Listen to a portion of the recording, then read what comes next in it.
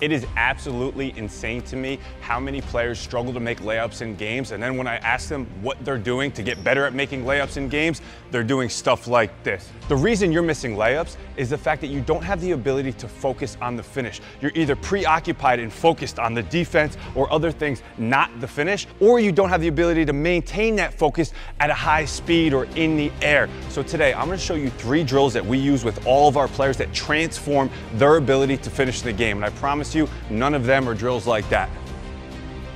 Just take a quick moment to like and subscribe, and then we're gonna get right into it. All right, every drill that I'm gonna show you is gonna be working on your ability to maintain focus on the finish. Doing drills like Mikins, as Alex was doing before, right? You have all day to locate and find the rim. But when it comes to the game, right, you only have a split second, or you've got to deal with going up and around a defense. So I want to do drills that require a quick rate of focus.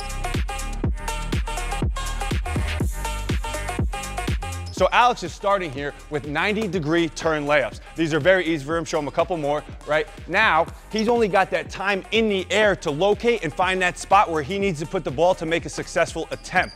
Now, we start with this, and as soon as that gets easy, it's so simple to make more challenging. We just turn and we do 180 finishes. So now we're here. Oh, see, this is where we're at. Now let's let him find this. He's turning. He has a quick second in the air to find the spot he needs to put that ball and do it. Good. Now, when that gets easy, again, all we have to do is turn a little bit further. Now he's at, I believe, 270-degree rotation into the finish. So make a couple there. Good, good, one more. Good. Now when he's got that, we're gonna go to full 360, turn in the air. Good, good, make a couple more. Full 360, turn in the air. Now, if you ever actually watch Alex play in the game, he's phenomenal at finishing around the basket because he's got the ability to finish. He's got that ability because he works on things like this where he's forced to have a quick rate of focus. So start with this drill. You're gonna start, as we showed, with 90-degree turns. Once that gets easy, you go to 180. Once that gets easy, you go to 270. And once that gets easy, you go to full 360. If you wanna take it one step further, you can go all the way out and work on complete 360 layups with a full approach finish. I've been around basketball for a long time, and I see something in common among all players who struggle to finish in the game. It's as they're attacking the basket, most of their focus is on the guy guarding them. It is on the defender, right? That can't happen. If all my focus is here, how can I possibly, right, make a layup? So what these drills teach players is to maintain their focus on the finish while that defense is present. That doesn't mean we don't see the defense. It doesn't mean we can't manipulate the ball or move around the defense because we can catch that out of our peripherals. I'm looking up here, but I can still see Alex with my vision locked in on the finish. And that's how Kyrie and these guys are able to get up and create around the defense because they're catching the defense out of their peripherals. So this next drill we use is simply to get you better at focusing on the finish when there's an obstacle present. I understand you might not have another person to go against. So for today, we're just going to use these 2 cones. You can feel free to use shoes or any type of object that you want. You can challenge it by increasing the size of the object, but today we're going to use 2 cones for Alex, and he's simply going to take off over the cones and finish. So you see this is getting very easy for Alex. So what we can do is mix up the takeoffs and the locations. So now, Alex, we're gonna move this over here. You're gonna take off 2 feet, jump over the cones, and then finish.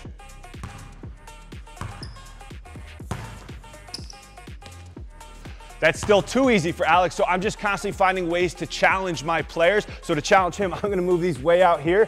I'm not overly concerned with what foot he's taking off or his approach footwork. I'm just concerned with making sure that there's a challenge present. You're probably like, you're never gonna do this in a game, but imagine if you had the ability to take off from this far, jump over an object in a game. When you train at a level like this, that is more challenging than anything that you're gonna see in a game. When you get in the game and you're going for a simple layup, it's gonna be a lot easier to finish because your level of training was so much more difficult than what you're seeing in the game. So we don't put an end to this. We just keep challenging him and challenging him more and more. My top guys can take off from outside the 3-point line and finish. Let's see what Alex has today with this. The beauty with this is not only are you going to get better at finishing in the game, you're actually going to become more athletic because you're taking off from further and further away. So you're going to see an increase in bounce also. It's important that you work all the different plants. So off your left foot, off your right foot, left, right, right, left. You can change the implements that you're jumping over. You can change the speed at which you're taking off. You can change locations on the court. You can do this all over the place. The more options that you end up training, the more options you're gonna have in the game when it comes time to make a bucket.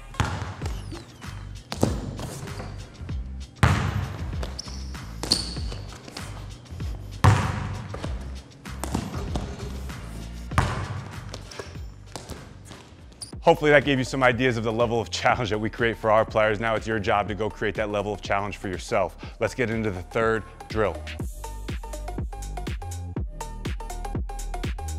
So I try to create most of my content so somebody that's home that has no training partner can do, but I'd be lying if I told you the most beneficial thing you can do to get better at finishing is recreating the circumstances that you see in the game, which requires a live defense. So one of our favorite drills, we do it almost every single night in the gym, it gets the freaking energy through the roof, is a LeBron drill. We simply start at the baseline, we come atop, this could be a cone or anything, but it's a handoff, and then it's simply just a live play to the basket with a live defense. So let's do one rep of that real quick.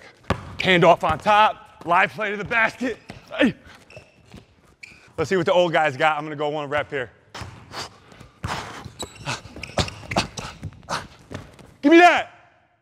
All right, so now you got to get off your butt. You got to get on the court. You got to work on your spin finishes. You got to work on jumping over an object and try to find a partner so you can get some live work. And I guarantee you're going to start making a lot more layups in the game because you improved your rate of focus. And if you're looking for an entire system that is built to challenge you and get you better in the game, we have the Good Drills app. It is all the strength training you need. It is literally everything that we could possibly provide to make you a dominant hooper on the court where it matters. So click the link in the description below.